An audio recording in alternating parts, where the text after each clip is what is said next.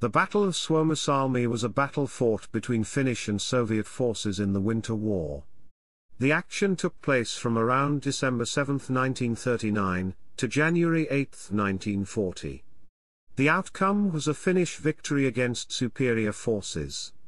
Suomussalmi is considered the clearest, most important, and most significant Finnish victory in the northern half of Finland. In Finland, the battle is still seen today as a symbol of the entirety of Winter War itself. Chapter 1, Course of Battle. On November 30, 1939, the Soviet 163rd Rifle Division crossed the border between Finland and the Soviet Union and advanced from the northeast towards the village of Suomussalmi. The Soviet objective was to advance to the city of Oulu, effectively cutting Finland in half. This sector had only one Finnish battalion, which was placed near Rait, outside Suomussalmi. Suomussalmi was taken with little resistance on December 7, but the Finns destroyed the village before this, to deny the Soviets shelter, and withdrew to the opposite shore of Lakes Niskanselkä and Haukipera. The first extensive fight started on December 8, when Soviet forces began to attack across the frozen lakes to the west. Their attempt failed completely. The second part of Soviet forces led the attack to the northwest on Puolanka, that was defended by the P-16, that had just arrived. This attempt also failed. On December 9, the defenders were reinforced with a newly founded regiment. Colonel Hjolmar Silasuo was given the command of the Finnish forces and he began immediate countermeasures to regain Suomussalmi. The main forces advanced on Suomussalmi, but failed to take the village, suffering serious losses. On December 24, Soviet units counterattacked, but failed to break through the surrounding Finnish forces. Reinforced with two new regiments, the Finns again attacked on December 27. This time, they took the village, and the Soviets retreated in panic over the surrounding frozen lakes. A large part of them managed to reach the Russian border along the Kiantajärvi Lake. During this time, the Soviet 44th Rifle Division had advanced from the east towards Suomussalmi.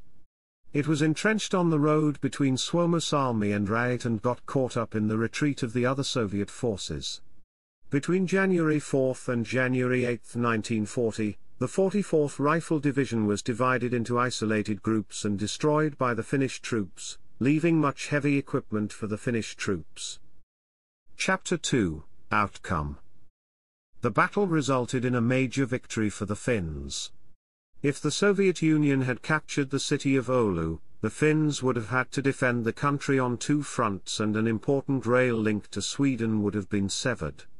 The battle also gave a decisive boost to the morale of the Finnish army.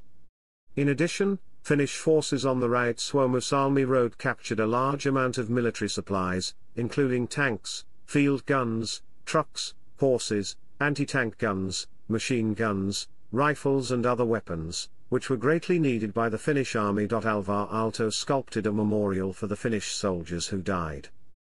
Chapter 3, Analysis. The Battle of Suomussalmi is often cited as an example of how a small force, properly led and fighting in familiar terrain, can defeat a vastly numerically superior enemy.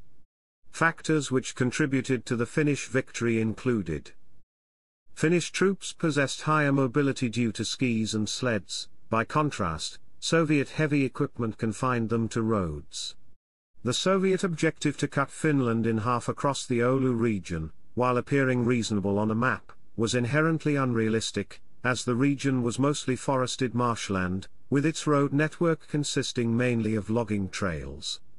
Mechanized divisions had to rely on these, becoming easy targets for the mobile Finnish ski troops. Finnish strategy was flexible and often unorthodox. For example, Finnish troops targeted Soviet field kitchens, which demoralized Soviet soldiers fighting in a subarctic winter. The Soviet army was poorly equipped, especially with regard to winter camouflage clothing. By contrast, Finnish troops' equipment were well suited for warfare in deep snow and freezing temperatures. The Finnish army had very high morale, resulting from the fact that they were defending their nation. Soviet troops, however, possessed exclusively political reasons for their attack, consequently losing their will to fight soon despite continual efforts by Soviet propagandists.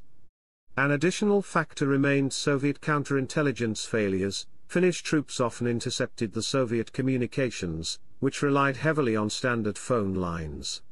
The Finnish tactics involved simplicity where needed, as the final assault was a simple head-on charge, decreasing the chances of tactical errors. Rough weather also favored comparatively simple plans.